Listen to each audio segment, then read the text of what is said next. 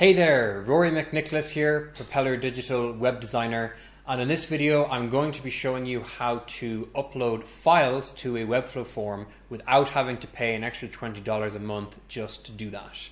So it's going to be a very simple button to upload a file and to receive that in your Webflow form submissions. Now you can do this inside of Webflow, however you need to pay an extra $20 a month to do that. Now for the vast majority of our clients, the CMS plan is fine, and maybe your client will be fine paying an extra $20 a month to just upload files. Maybe this is for a personal site as well, but you might not want to pay that, a client might not want to pay that just to upload files. Now you do need to use a pay plan. We need to add some code to do this, which you can't do on the free plan. So I'm going to quickly run you through how to upload files on a form on the CMS plan. Now we're going to do this using a service called Uploadcare.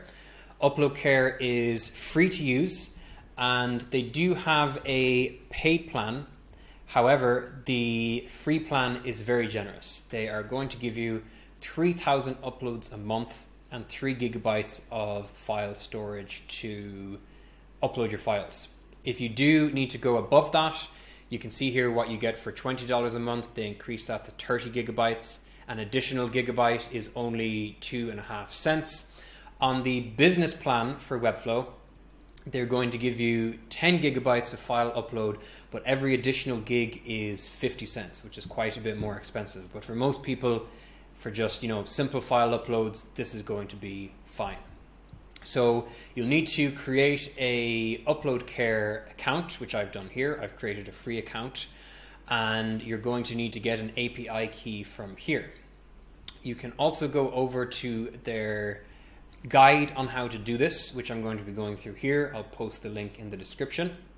So once you have your API key, you need to take this script here, and you can either embed this across your Webflow site by going into custom code and uploading it here. However, that's going to load this code on every page across your site, and while that's not going to have a massive effect on speed, it is a script that needs to be loaded on every single page. So instead what you can do, I've set up a very simple page here with a form on it. You can go to the page that you have your form on. It's called apply in my case. And we're going to go down to custom code inside head tag, and we're going to paste that code here that we got from the custom code section here. And you'll see we need to put in our public API key, which you get on your project page under API keys, copy it and paste it in like I've done here. So that's step 1 of 2. The next thing we need to do is we need to add in an input field and put it inside our form. I've put a label above this, which I'm just calling upload your CV. And I'm going to give this a class as well called Uploadcare. And over on the guide, it's going to give us a custom attribute over here. And what we're going to do is copy this part, Uploadcare Uploader, go back over to Webflow, select our input field that we dragged in, go into element settings, and we're going to add a custom attribute. And the name is role, and the value is what we copied in. And this basically just tells the script that we added in that this is where we want our input field to be binded or to be linked to Uploadcare's service. The other thing they then tell us to do is to hide this field, because they're going to add in their own button for uploading files. That's why I've created this Uploadcare class. I'm going to set that to hide, and I'm going to go ahead and click publish. And that's it. As we'll see, once this finishes publishing, we're going to go over to our page and see how it looks. And you'll see we get this choose a file button. Now, if you have a different color scheme that isn't blue on your site, you can inspect this and you can add in some code to change it. So we have our CSS over here. I'm just going to change this to green as an example. I'm going to copy that code. I'm going to go back into Webflow and open up my apply page and go into the settings. And I'm just going to add in some CSS here. So we'll call this tag style, paste that in, close the style tag. Now you would also need to add what color you want this to be on hover.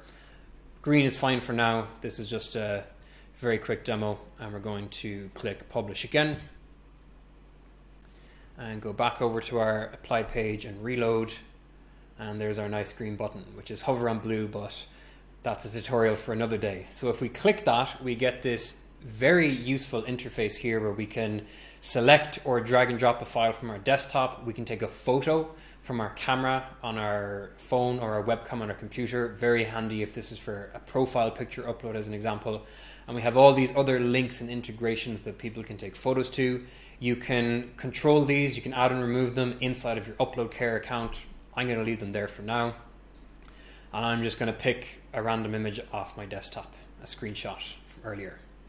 And it'll upload it, it'll give us the file name and the file size. Click submit. Oh, I have to fill these out. Like so. Click submit. And that's it. So the form is sent. If I go over to the email that I have set to receive my Webflow form submissions, we see that there is a new field added in here. And if I click that, it's going to take me directly to whatever they uploaded. Be it an image, be it a PDF, anything at all goes in there. We can also, over on Uploadcare, go to our files and see our file in here. And we can download them from here, we can delete them. If you do go over the 3 gigabytes, you can just download all of these, delete them, keep them saved on your local computer, whatever you need to do. And that's it. We now have a fully working form on Webflow that takes a file upload, has a very nice interface, and is saving us $20 a month. So that's all. If you found this useful, if you have any questions, please leave a comment below, and keep an eye out for my future videos on how to make the most out of Webflow.